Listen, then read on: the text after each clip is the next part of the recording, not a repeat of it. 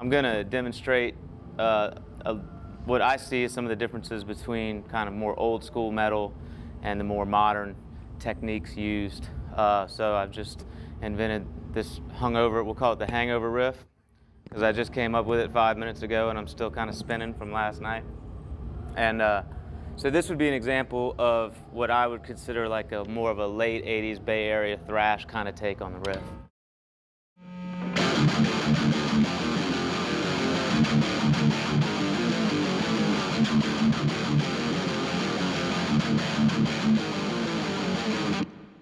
And then a more contemporary style of doing the same riff would go something like this.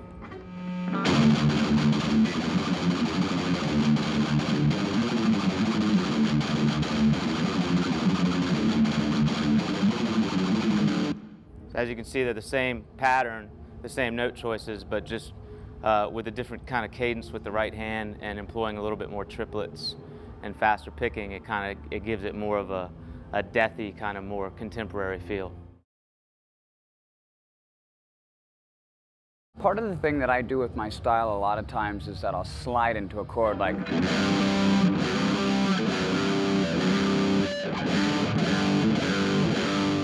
So that makes the guitar chords really growl, like in, for example, Ashes in Your Mouth. Like, and Wake Up Dead, that's the way that goes. And it's too much guesswork. You know, if you know you're fretting down 3 and you're going to hammer on a fret forward, and these fingers aren't doing anything.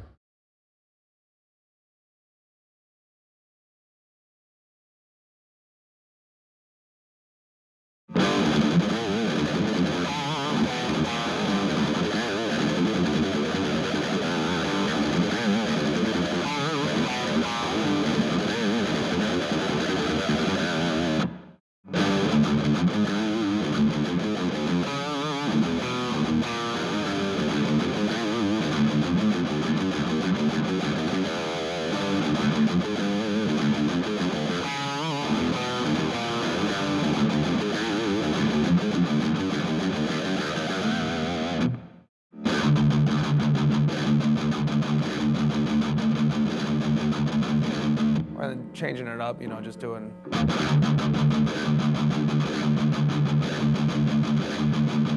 Just over and over and just build up, build up, build up as quick as you can.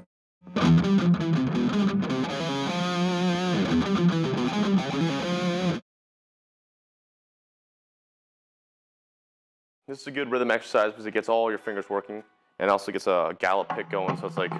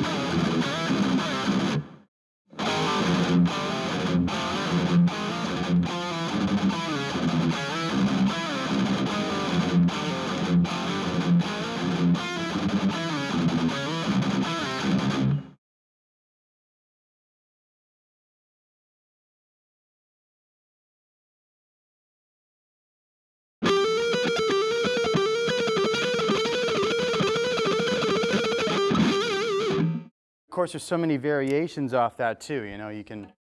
You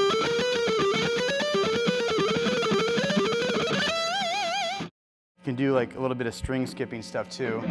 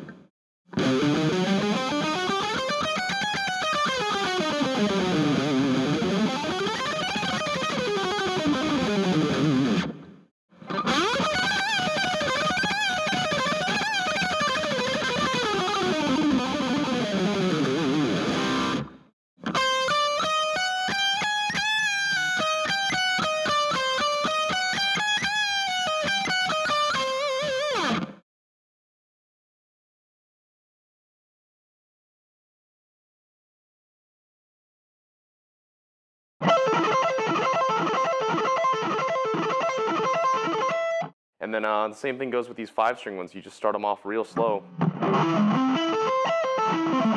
bring them up.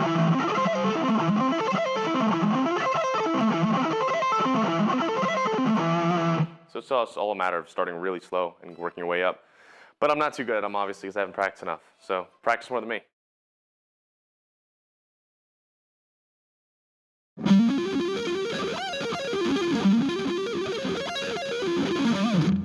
Sort of, and slow it is.